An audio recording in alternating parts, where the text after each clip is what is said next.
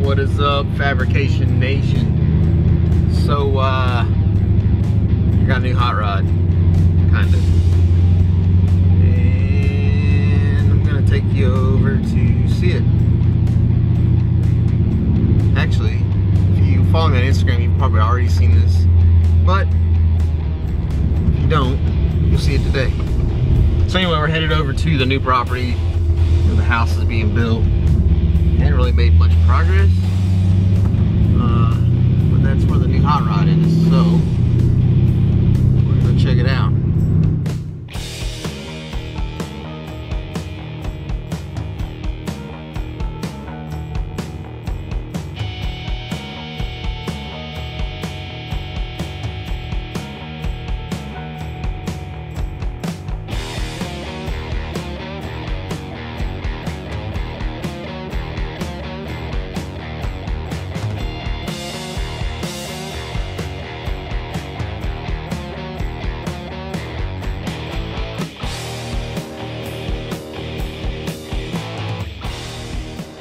Alright, so before I show you what I was talking about, let's do a quick house update.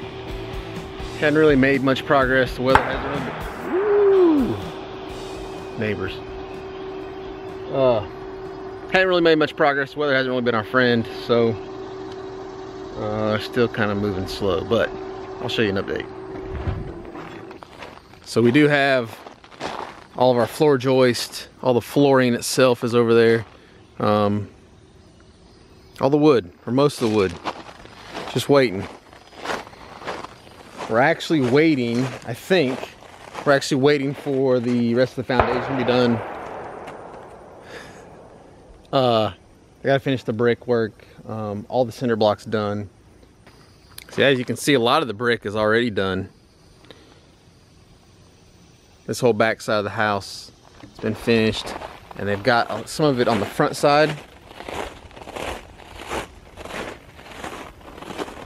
Still,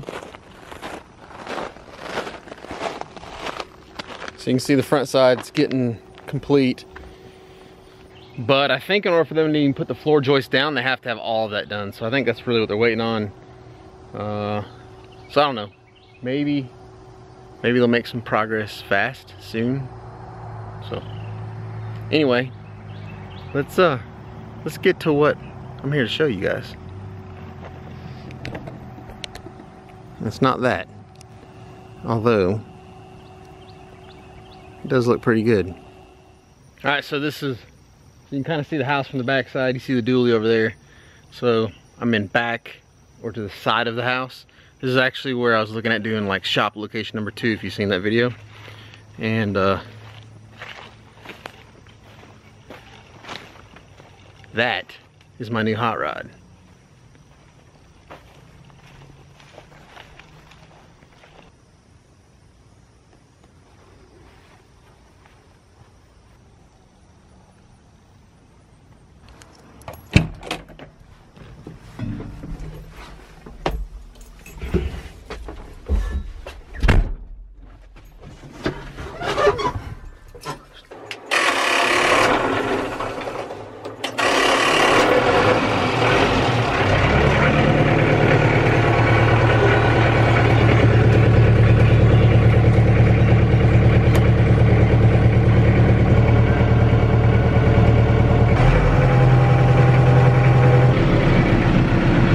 There you go. I don't know if it was what you thought it was going to be, but yeah. I kind of was torn about getting this or a skid steer. I really wanted something that I could do a bunch of work around the property with, especially while the house is being built, and I'm kind of, I don't know, landscaping, I guess, right? I got to build a shop. I got to remove a bunch of trees, move some stuff around. Because I got property now, I needed to have something I could cut the field with. So that's why I was torn between a skid steer and a tractor. Obviously cutting the field with the skid steer would be kind of a pain in the butt, whereas the tractor makes a lot more sense for that. The tractor can't do as much grade work, but I felt like there was maybe, I felt like the tractor was the better compromise, and I'll just have to hire out any kind of grading that I want to do that I can't get done with this thing. So far this thing's been pretty good. I've kind of used it around everywhere, picked up some of the brush piles that I tried to burn in the past, and pushing over some little trees and that sort of thing. So what do we have here? It's a Kubota 9000, M9000, 90 horse tractor, 4-wheel drive.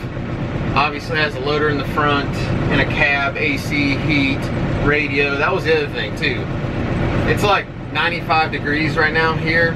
And in the wintertime it gets cold, and I just assume not have to be out in it if I don't have to. So I kind of splurged a little bit more, got something a little bit bigger that was comfortable, and you know, I can kind of trick it out, make it my own. So the plans are, I'm gonna use the crap out of this thing here in the short term. Once the shop's up and stuff, I want to kind of like not restore this tractor, but like put a bunch of lipstick on it.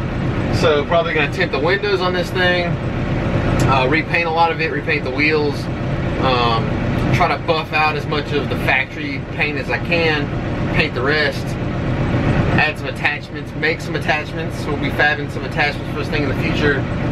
Got some ideas of stuff I want to do. I don't know, LED bar, just stuff.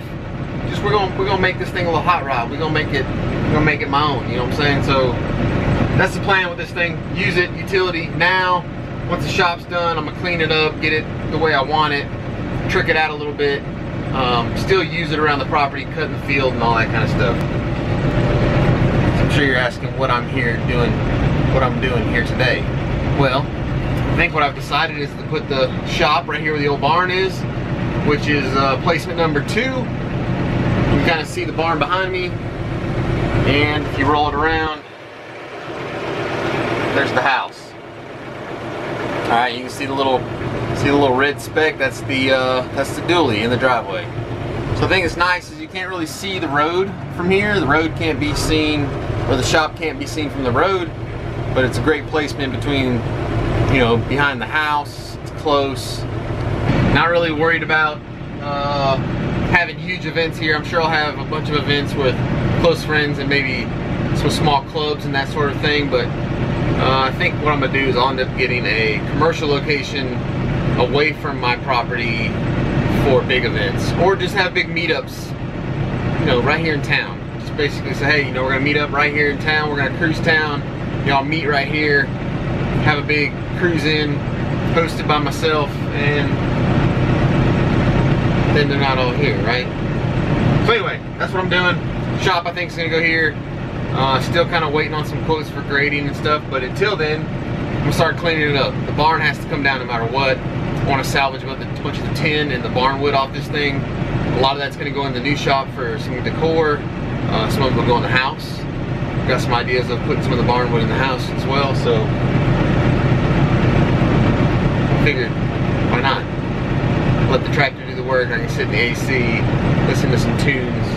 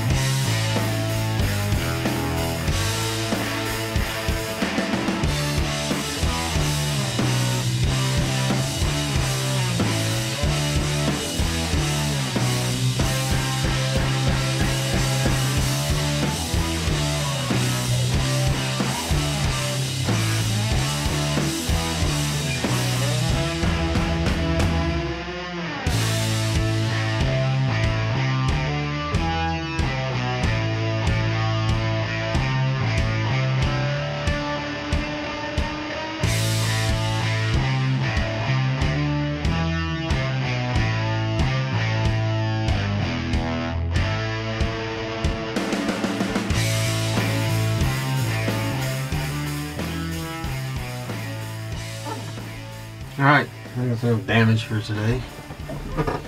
Actually had parts falling off the tractor already. This piece goes right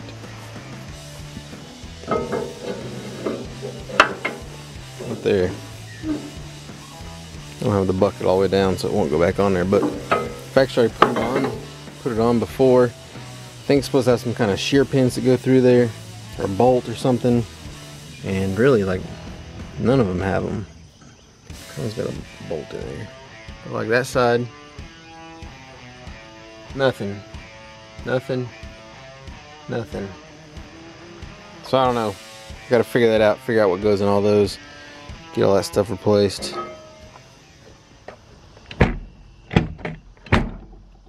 Guess that's just part of it.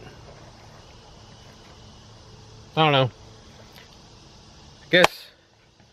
Guess really the main reason I brought you guys out here is I had you know, neighbors, we're gonna get along just fine. So I had this father of a son contact me and basically said that his son was very interested in fabrication, that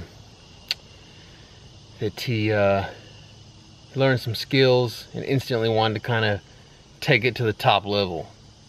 Take a little bit of skills he has to the top level. He didn't want to go the in-between, learn all the things in between, learn all the skills, get all the experience. And I guess just like this, just out here working on this property, doing these things, it's not going to be instant. I mean, I guess I could pay somebody to make it go by way faster, but there's always a process to everything. And really, the most important skill that you can have in life, in my opinion, is patience. Because in order to get to the place that you want to get, or get to the place where everybody else is, or somebody else is that you know, aspire to be like, it takes time, it takes patience. Those people work a lot before they get there. Sometimes it doesn't look like they do, but they always do. There's a saying that goes, the harder you work, the luckier you get. Yeah, the harder you work, the luckier you get. And the reason that's a saying that people use is because everybody from the outside looking in feels like everybody's lucky, right? The people who succeed in whatever it is that they want to do in life, in their career, you know, they have a business, they have a whatever. They feel like they got lucky. They feel like it happened overnight, but they don't see all the work that goes in years and years in advance that got them there, that maybe put them in the position to be lucky. Maybe they did get a lucky break, but maybe the 5, 6, 8 years they put into whatever it was they were doing previous to that put them in a position to get that lucky break. That's the way life works. That's exactly how it happens. It doesn't really have anything to do with what kind of grades you get or the education you have. If you put in enough work, you'll put yourself in a position to be lucky. Promise. Guaranteed. Tell kids that all the time. When I was in school, I wasn't the best student. And so I don't want other kids or grown people or whatever that maybe didn't have the best grades growing up feel like they're at a disadvantage, because they're not. This world doesn't care what kind of education you got, but it will reward you for the amount of work you put in. And that work takes time. And that's where patience comes in. You gotta have patience. You gotta learn each skill. You gotta perfect those skills. It takes time.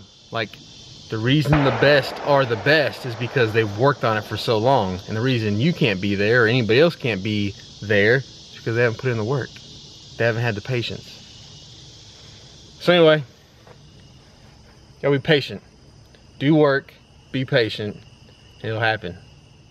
Anyways, I'm gonna get back on some fabrication. Not gonna be doing any more videos like this. Well, I will be, but back in some fabrication in the shop. It's been like 100 degrees out here. I haven't really been wanting to be in the shop when it's 100 degrees. But I got some things I need to take care of. I have been working on some videos that are gonna come out in the future. Some more collab. I'm gonna try to do a little higher quality video. Been working on those for the last month or so. And that's been taking up a lot of my time. But, gonna be some goose riding. I've been driving the Goose a little bit. Got a couple of issues that I found that I need to fix. But probably some Goose videos pretty soon, and definitely back on the Bibbster working on that thing, getting some stuff done. So As always, thank you for joining me. I'll see you guys some more this week, next week, the week after that. Check this out. This is the tripod I'm using for my camera. That's how big that tire is. Anyway, have a good week. Till the next video. Peace.